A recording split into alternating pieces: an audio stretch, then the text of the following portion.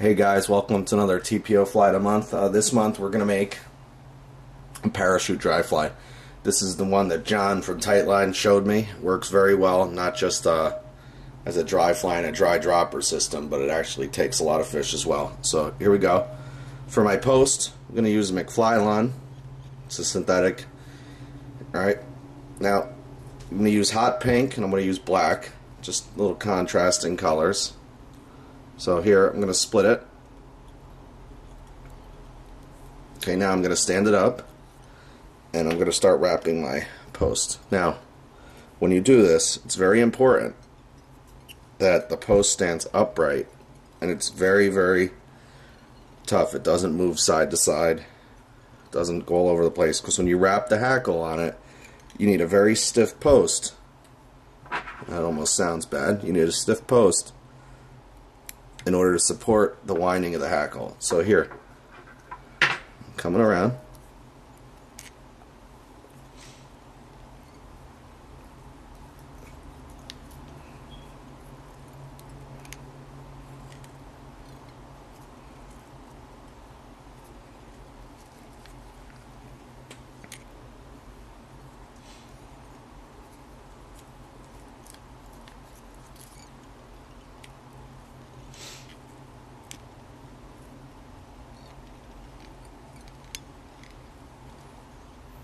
So here we go. We're wrapping the base here.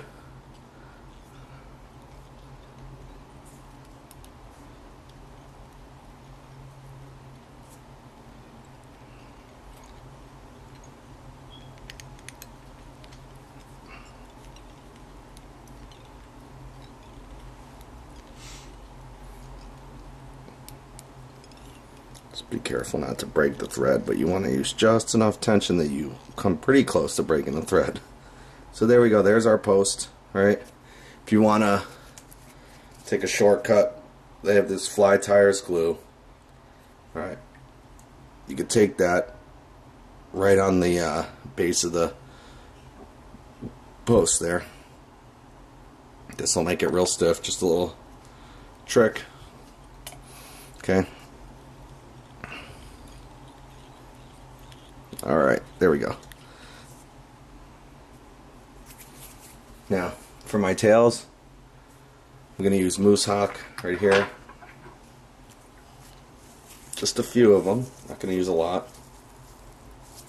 Cut some off.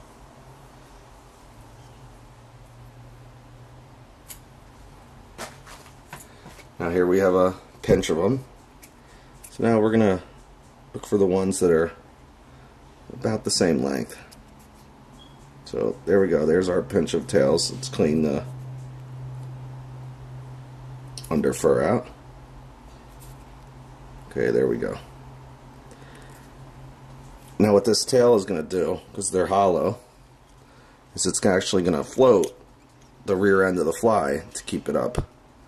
So there we go, we're going to tie them in. Let's make them a little longer here. Okay.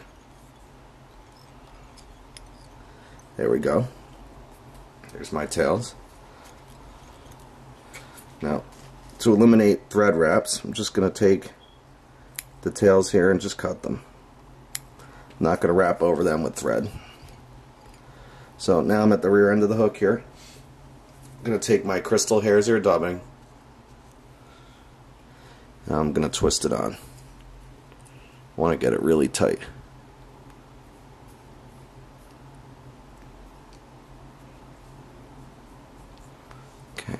Here we go.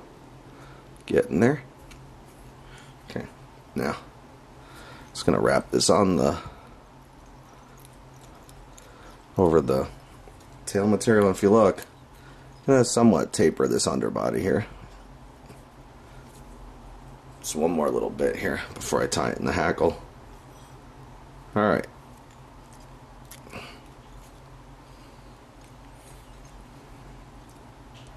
So there. Now, I'm going to take a saddle hackle here.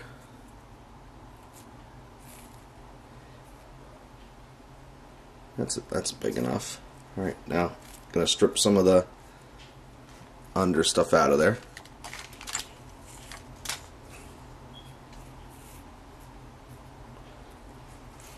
right here. Okay, now I'm going to tie it in.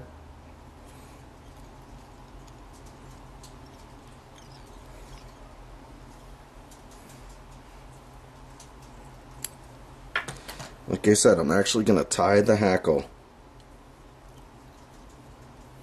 up the post.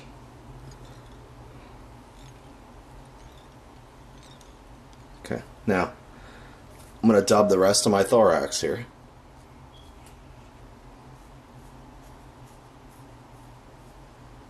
Get it really tight.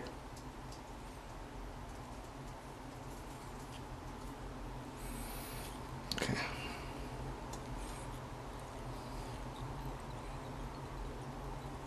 See the taper?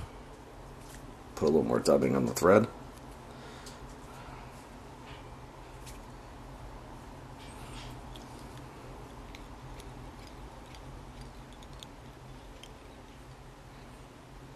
Okay. If you look, I have a nice tapered underbody here.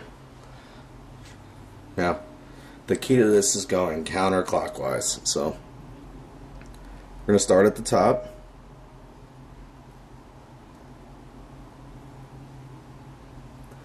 And we're going to wrap down to the bottom.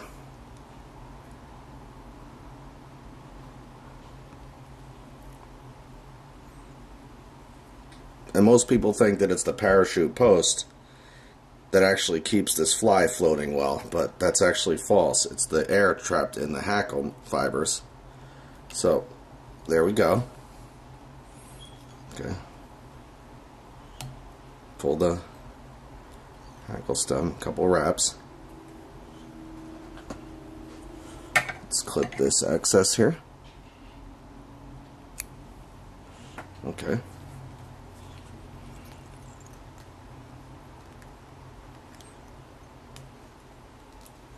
Gonna whip finish this.